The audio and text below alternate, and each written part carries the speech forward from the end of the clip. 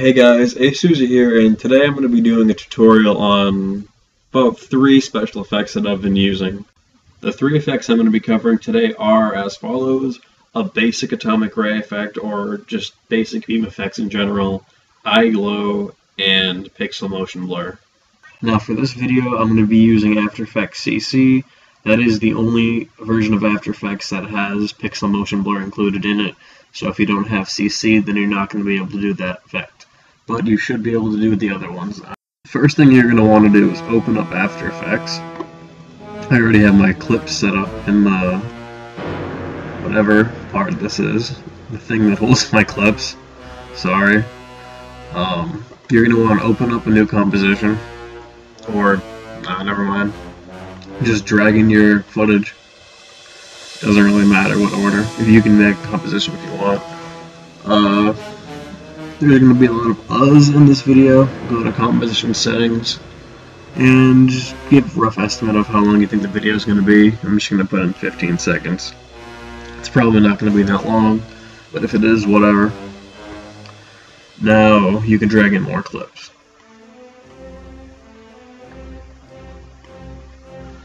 Now, first things first, I'm going to be covering beam effects. So let me just drag in my first clip.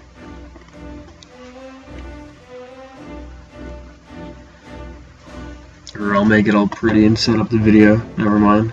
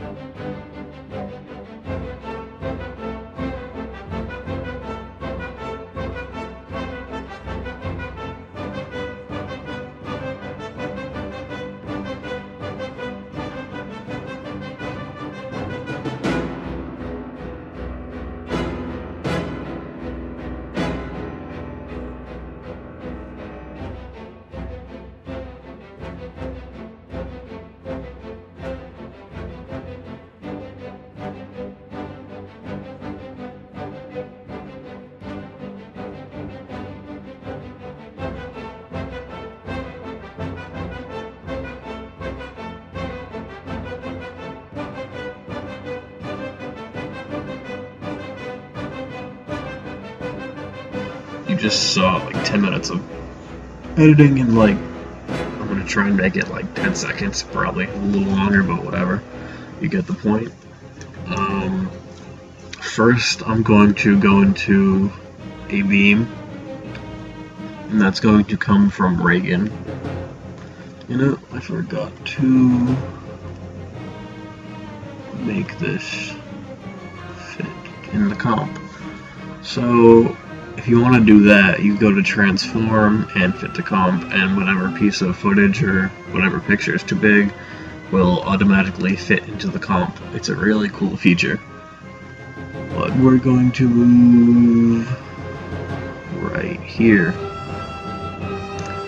and I'm just gonna pre-comp it. You just go down, or you right click on your footage and you hit pre-compose. Make sure you move all attributes and check this box. Never mind that. And hit OK. Now you can just double click in this and you can just edit your footage and it looks nice. So right here is where I want the beam to come out. So I'm going to make a new layer. Forgot I was doing it for a second. You don't need to name it, but you can. Shut up, Facebook. I'm gonna call it beam. Now, I'm gonna drag this all the way there, so it starts right there, obviously. And I'm gonna right click in the box here, and generate beam. As you can see, it's not really anything here. So what you want to do is go to length and make it 100.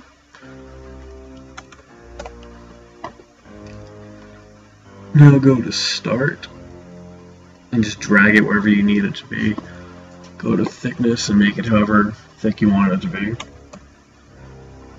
think 100 is too thick. Try 75 or 50. Alright. 50 is good.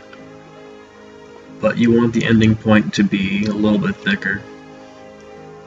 Just because it looks better. You color it. I'm just gonna... That looks good. Now go to these little stopwatch looking things and click it like that. You go a frame ahead, bring it like that. Another frame shit. Another frame, bring it further. Another frame, bring it all the way out. And you have a basic beam right there, but that doesn't look good. It's not really animated, so what I'm gonna do is go into noise, and amount of noise, put it at 100%, not 10. And now you can see it looks like it's moving, but it looks off, so you go into generate, light burst, and you drag this center to about where it starts, and now it looks animated, like a Millennium Beam almost from Godzilla. It looks pretty cool, and that's a basic beam. If you want to go one step further, I can drag this over 5 seconds. Or not 5 seconds, 5 frames. Go on to the original clip. And you can do this with light rays, but I'm going to use optical flares from Video Copilot just because, why not? Just because I can, obviously. Go down and go over original. Drag where you want it to be. Color the tint however you want it. And go to brightness or scale. Set a keyframe. Set it to 0.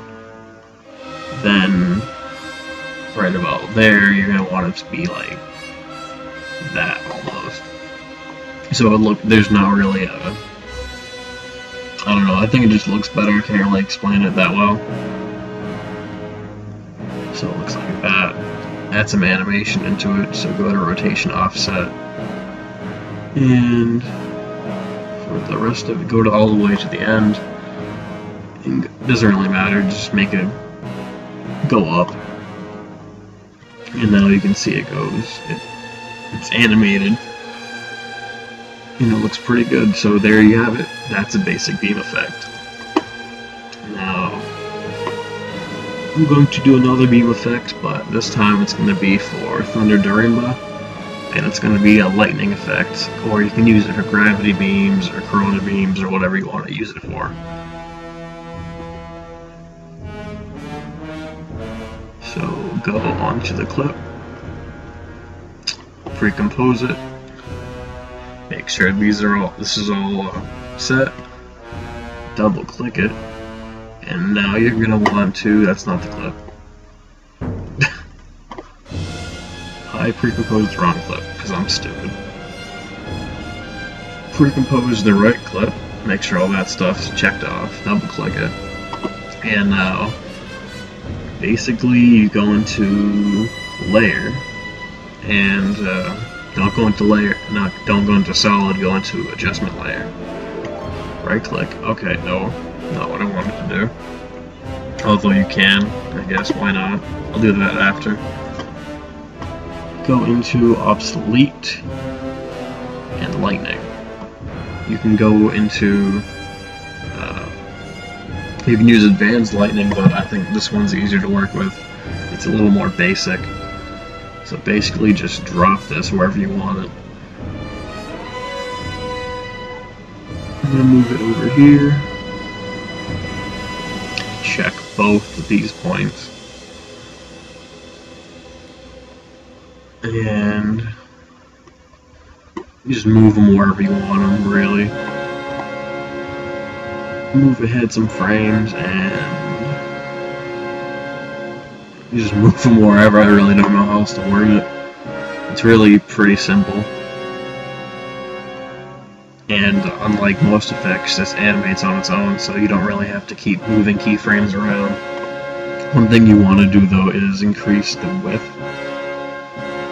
to however you see fit. I think it looks good at around 90, so I'm going to put it at, or 100, doesn't really matter. And that's basically lightning effects. It looks pretty basic, so I'm just going to add in a... It needs to be 2. Next, I'm going to be doing eye glow, which isn't that really, it's not hard to do, it's just tedious. You take 2 pictures, one like this, and then you take a light and you shine it on the figure, then you take another picture, and then you would key out the eyes, like this.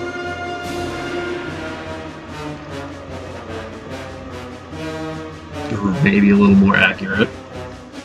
But you get the basic idea. You would do that to all the eyes or all the places you want to glow.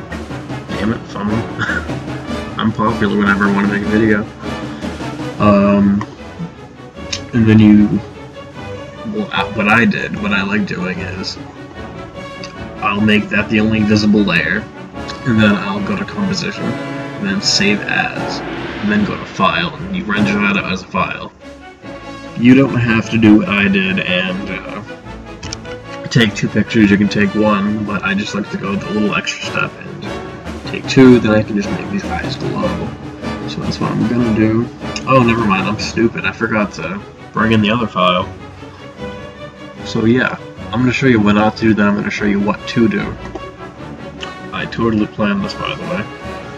You go to generate, and then you go to light rays. See, if you bring it in, then only this area gets lit up.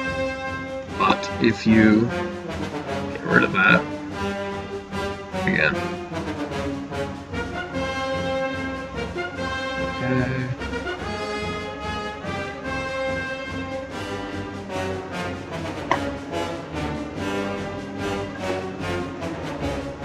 They still look disgusting. Whatever. This is just a quick video, it's not too in-depth, but you should get the basic idea. Fit the comp, cut the file down, and you add the glow effect. Depending on how many eyes or things you want to make glow, you're going to want to bring in as many effects as you need. Go to intensity, go to beginning, keyframe it, a few seconds, or a few frames later you bring it up. So however like bright you want it to be, duplicate the effect with Control D, do that, I'll do that twice, and I'll bring the center where I need it to be.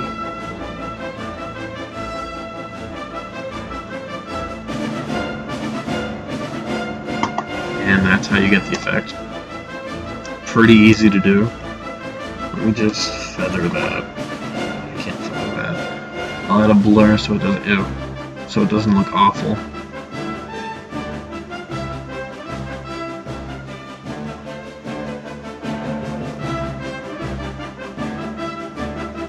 That looks better. So that's 2 effects down and 1 to go. The last one is the easiest by far.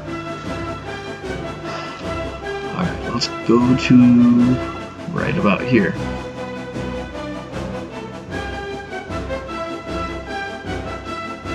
As you can see, that looks okay, I guess.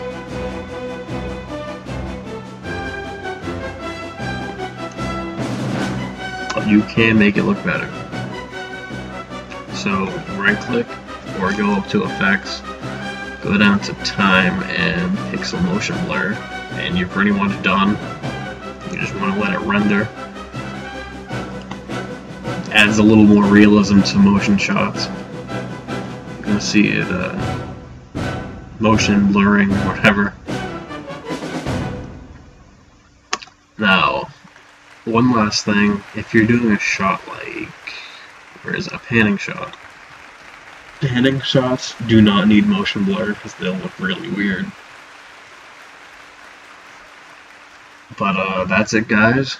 Thanks for watching. I hope I helped some people out who want to do effects. Sousa signing off.